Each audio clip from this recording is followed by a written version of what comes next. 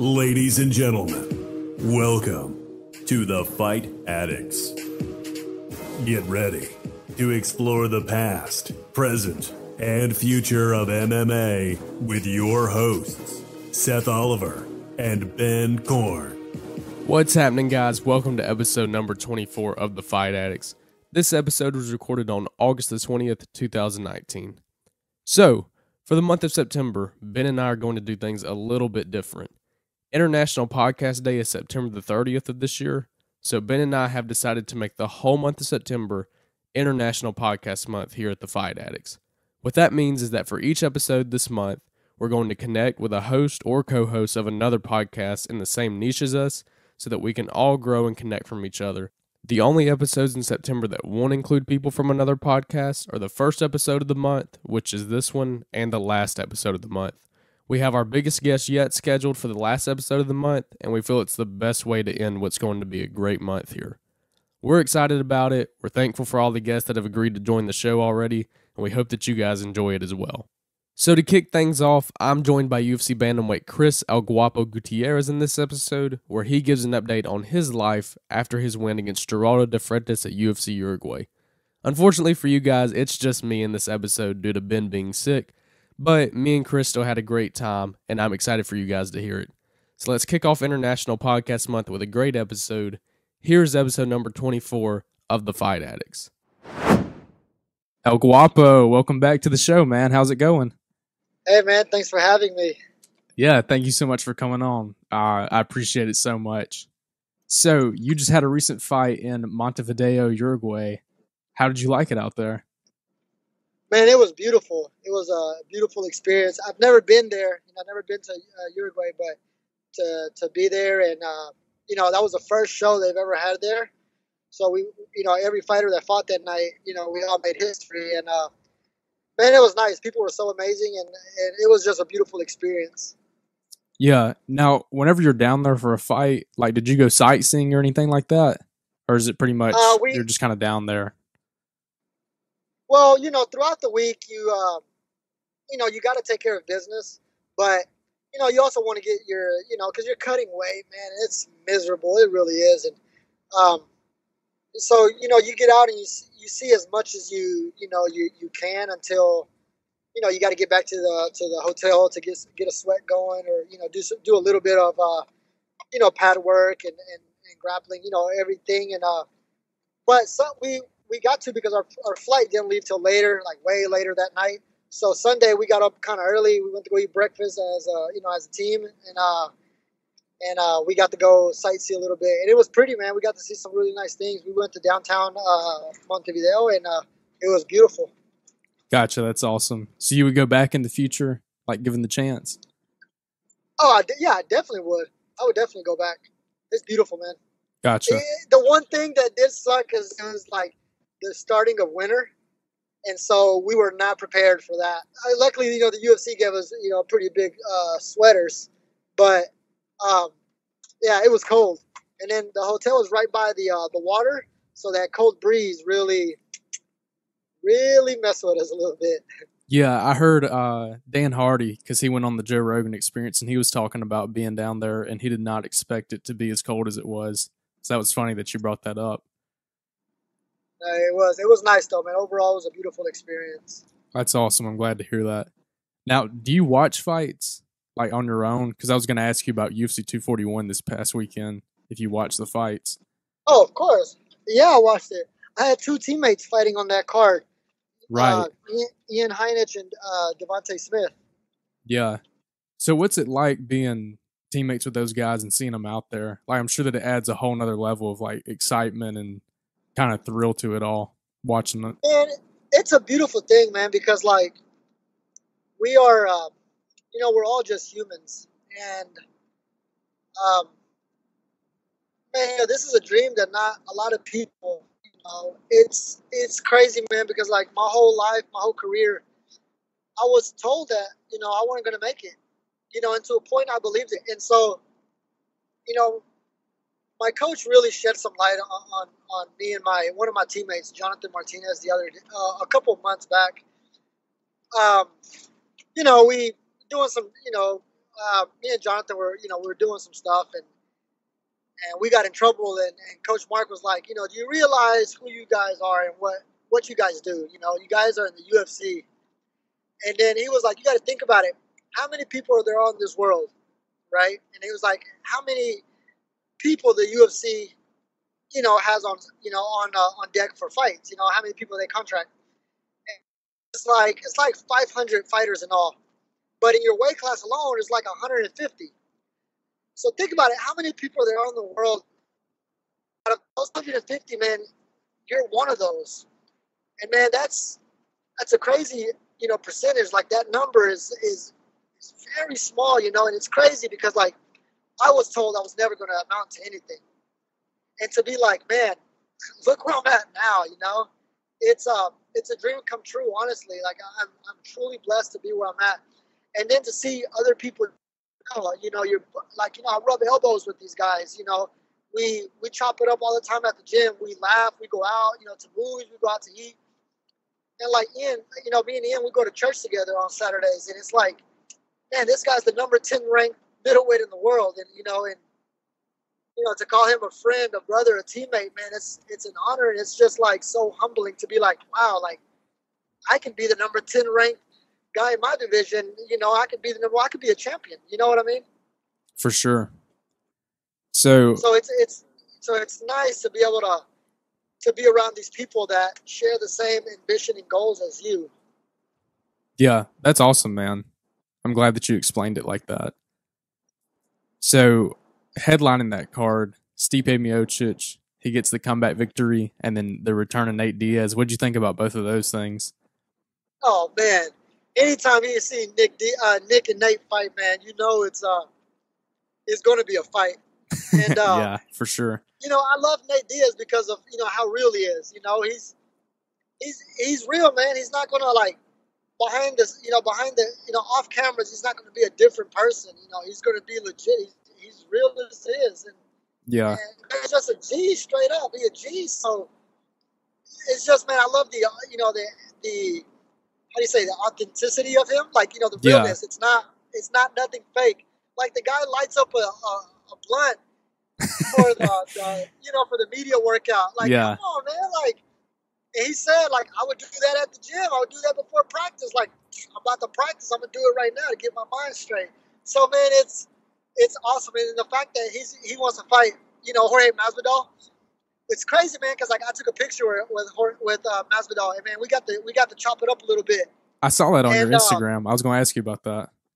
Oh man, it was badass, man. And it was kind of awesome because like we met in the elevator, and the elevator was kind of full. So like I got in the elevator and I was facing all of them, but everyone's cutting weight, so they're all looking down, and everybody's miserable. And yeah. Jorge Masvidal just like locked eyes on me, and I locked eyes on him, and it was one of those like, who's gonna bitch out and look down? So I guess I bitched out first, and I looked down a little bit, and then I looked back at him, and he kept looking at me, and then I was like, all right, this time I'm not gonna back down. So I was like, damn, he's really staring at me. So I was like, I nodded my head like, what's up? He did the same thing. And then he kind of cracked a little smile. So I was like, good, he's not going to three-piece me and give me a soda while he's doing it, Yeah. So it was pretty cool, man. And I got off the elevator, and of course I was like, hey, man, can I get a picture? And he was like, yeah. And, we got to talk, and, we got some things in common, actually. So, I don't want to put his business out there, but, we got to talk about some personal stuff. And it was nice, man. It was nice to know that he's a real humble person. He really is. And, again, to talk to somebody like that, it was pretty cool, Yeah, I like Jorge because I was listening to his episode where he went on the Joe Rogan Experience today. He seems like a pretty cool guy, and I'd really like to have that chance that you had to meet him. Man, he's cool, man. He's just one of those people, like, he doesn't like stupid, questions. He doesn't. Yeah, if you ask him a stupid I can see question, that. He's gonna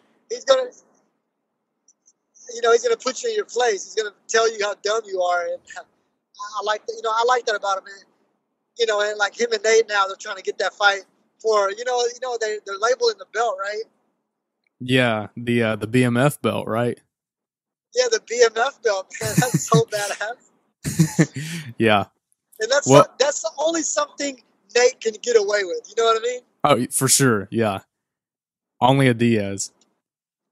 So going back to you and your fights, like we opened it up with, you went to Uruguay, made history on that card, and you fought Geraldo de Freitas. So after the first round, Michael Bisping was on commentary, and he talked about what your coaches said to you after that round, which was that you need to control the center more, don't dance around the perimeter, that you had lost that round, and that you can't repeat what you did in that first round. Now, during the fight, did you feel like you had lost that first round? You know, it's sometimes, you just got to, like, I understand, like my coach was saying, bite down the mouthpiece and go, and sometimes you got to. And I think, I was dancing around the perimeter, because that's my style. I move around a lot, and I try to pick my shots and then go in for the kill. Well, the guy was just swinging wild, and, it was kind of like throwing me off a little bit because, like, he wasn't throwing technically. It was, they say you brawl a technical fighter, and then you strike technical against a brawler, and whoever can impose their will can usually get their hand raised, because if you make a brawler fight technical, you usually pick him apart. If you make a technical fighter brawl, you usually pick him apart because he's not used to that. And so at times, he would bring the dog fight, and he would, cause me to, have to bite down and bring out the dog in me for that. But, I've done that before. I have that in me. It's just, I'm a technical person when it comes to fighting. At times I can get, like I said, I let the dog out and let's do it. Yeah, a little bit. But, it was a give and take in that fight. I was dancing around trying to pick my shots. And when he was coming in recklessly, I was chopping his legs down. And ultimately, I felt like I did the most damage. I dropped him with leg kicks. I busted his nose. I controlled, the clinch work on the fence. He took me down, but I got right back up. And then, like, you know what I mean? It's like, yeah, he was controlling the perimeter and he was running in recklessly, but he was also getting, I was also piecing him up too. I was touching him up a little bit with, with him coming in all reckless like that. Right. But, the one thing that was kind of iffy was the commission and the judges were Brazilian. And because Uruguay, from what I was told, Uruguay is so new to it that they don't have a commission yet. And so Uruguay borders with Brazil, so they just brought all of Brazil down. And I was like, man, shit, that sucks, And yeah, for the first time, I was like, you know what? I hope they judge it not based on, like, being biased. Right. Like, you want to stick with your people, but, like, man, like, for once, just judge it. Let the right person win. Like, sure, he controlled the, the center, but I still did more damage, and I dropped him a lot. And the thing is also what I did a lot was when my coach was like, when my coach told me second round, we got to go in, and I was still using my movement, but I was letting more shots go. I wasn't, doing just one at a time. I was setting up combinations to land certain big shots, and at times I pulled away from that. And at times, I let loose and I was going. When I let loose, man, I was causing damage and I was dropping him with leg kicks and stuff. But when I was picking him apart, he was like, oh, he's just throwing one shot. Let me just jump in and lunge at him. And that's what he did. He would lunge in and, and the biggest thing he did to me was the headbutt. And that's what caused all the damage was the headbutt. So, okay. So that's what caused that cut where they had the doctor come in and look at it? Yeah, it was the headbutt. Okay. That's what I thought. And I'm pretty sure they said that on the commentary during the fight. Yeah. And it looked worse than it was because I'm sure when you're, the judges, I'm sure they were like, oh, man, like, you see somebody bleeding bad, and now that it's a headbutt, that kind of helped a little bit. But the fact that you still see this person bleeding, they're like, man, he's getting beat up. So I knew I had to step on the gas a little bit and, and overtake it.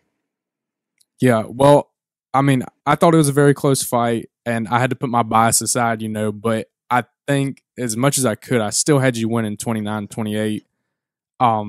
Like you said, you had done a lot of damage with the outside leg kicks in that fight where you had him tripped up and you knocked him down a couple times.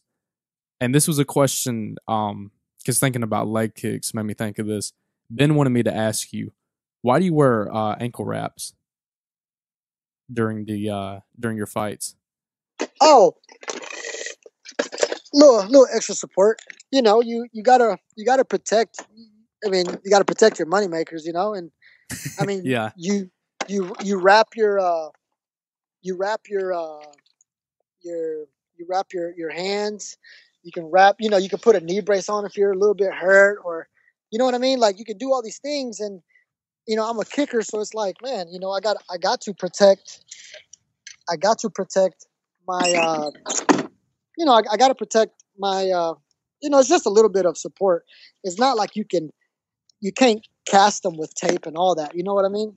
Right. And he knew there was a reason for it. That was just a question that in a previous conversation I had with him that I remembered him mentioning it, so I wanted to bring it up since he wasn't able to be here tonight. But so well, after the fight, after those first two scorecards are read and you hear 29-28 Gutierrez and then 30-27 to Freitas, what's going through your mind at that point? Do you think that the third card is going to have your name on it and that you're going to be announced the winner?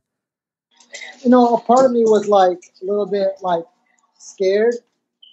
The one thing that I did, the one thing that I did find peace, and I was like, you know, judge it by what it is. Like, sure, you can run in recklessly and do that, but if you're running in recklessly and you're controlling the center, but you're getting touched up, it's like it really nullifies. It's like if you take me down, I get back up. It kind of takes away from the takedown, you know. Yeah. So that's what I did. I feel like he was doing that, but I was making more damage. And so with that, I was like, man, I think I secured the last round because like I still was touching him up pretty hard on the last round, even though he was backing me up. I was landing the significant shots. And if you look at the total, you know, like the striking percentage and all that, and how many strikes were landed, I think mine was like a 93% rate that I landed on him significant strikes. That means every shot that I threw, whether it was a full commitment shot or just setting something up, I would, you know, I was like 90 or like 93% like on point. Wow, that's a crazy stat. Yeah, and I didn't even know that. Until I looked on the internet and somebody else told me that too. But so when I read the scorecard, the one thing that got me was like, man, they're Brazilian. He's Brazilian. Like, I hope they don't judge it by that, you know? Yeah. Well, ultimately, you know, all good things happened. You get the victory, and then during the post-fight, used your platform to bring notice to the current custody battle with your son, Adrian. I was just going to ask you, is there any updates on that? No, man. Okay. No, I'm still fighting that battle. Gotcha. It's still been 5 months, and you know, there's some evil people in this world. Yeah. So, but you know, I'm praying on it, and I'm doing my part. You know, and it's a slow process. I've accepted it that it's not going to happen overnight. I really wish it would, but yeah. You know. Well, I'm praying for you, brother, and I really hope the best for you in that situation. I genuinely mean that. Thank you. All right. So, last time we kind of did a like overview of your life. So this time I wanted to talk about specifically you as a fighter, and just kind of things that go on in your day-to-day life. So what does the typical day for you look like as a full-time fighter? I guess like today's a Tuesday. What's your typical Tuesday look like? Well, today I'm visiting my family, so it's a little different. I'm relaxing right now, you know. Right. But when I'm in Colorado, I mean, I wake up, and if we have practice in the morning from 10 to noon, I go to practice, come home, I rest a little bit, eat, run some little errands that I got to do, and then at 4:30 or 5 o'clock, go be at the gym ready to roll for the pro practice, for the team practice. Gotcha.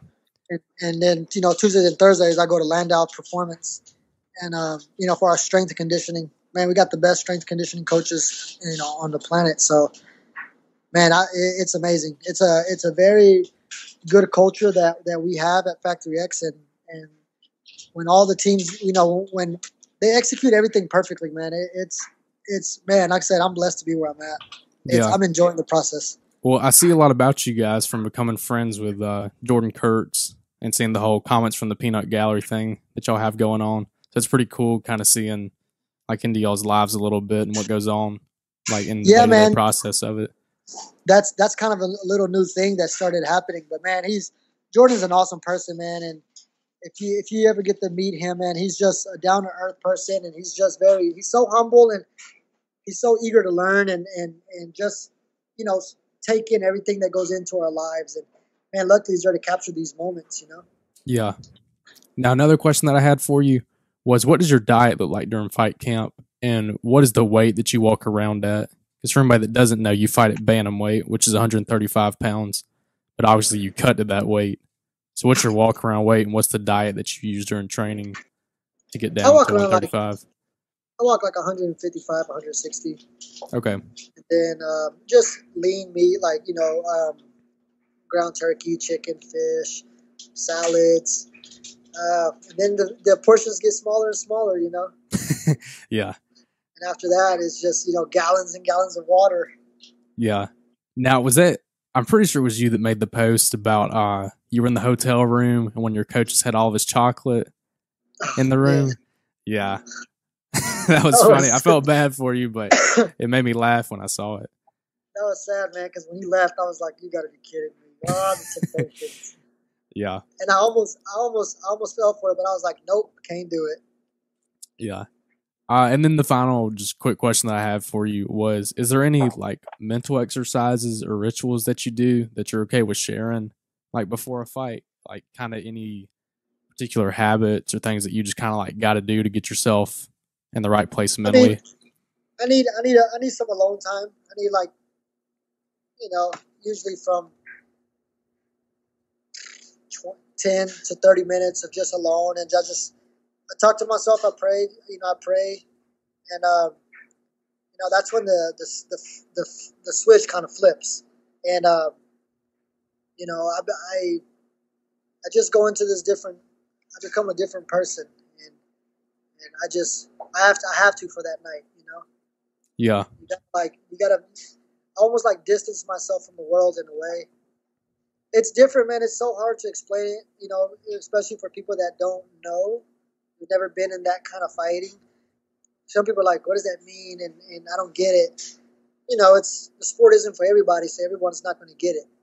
And so, you know, but that's what I do. I pray and I talk to myself. You know, it's like your own conscience. It's like you become one with yourself for that second, and right. Time to go to battle. Gotcha. Well, last and final question. Do you have any updates about any future fights or anything you can share with us? Because I know that you just finished, or your fight was on, what was it, August the 11th? Was when you fought in Uruguay? August 10th, yeah. August 10th, yeah. I told him I'd like to fight before the end of the year's up, so. Okay. We just have to wait. Now it's the waiting game. Right. Well, I'm looking forward to watching you fight again. Again, thank you for coming on the show. For any of our listeners that are not following you on social media, where can they find you at? On Instagram, you can find me on El Guapo MMA. Facebook, you can find me on Chris Gutierrez. I got a fan page as well, athletes page. On Twitter, it's C Gutierrez MMA.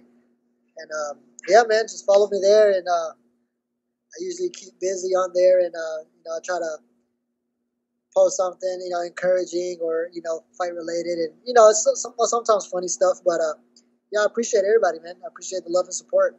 Yeah. Well, I appreciate you, Chris. Thank you again for coming on the show. I really appreciate it. Hey, thank you, man. I appreciate it. All right, guys, that wraps up episode number 24 of The Fight Addicts. Again, we want to say a special thank you to Chris Gutierrez for taking the time to discuss his life for all of us to be able to listen. If you're listening to this on Apple Podcasts or any other podcasting app, be sure that you subscribe to the show. That way you don't miss any new content from us, and leave us a 5-star review if you enjoyed the episode today. If you're listening on YouTube, make sure that you like the video, subscribe to the channel, and hit the notification bell. That way you never miss hearing from us. Be sure to follow Chris on Instagram at L_Guapo_MMA. and on Twitter at C Gutierrez MMA. As always, follow us on social media at The Fight Addicts, and follow mine and Ben's personal Twitter accounts at TFA_Seth and at TFA_Ben. Thank y'all so much for listening. We really appreciate it, and we will see y'all next time.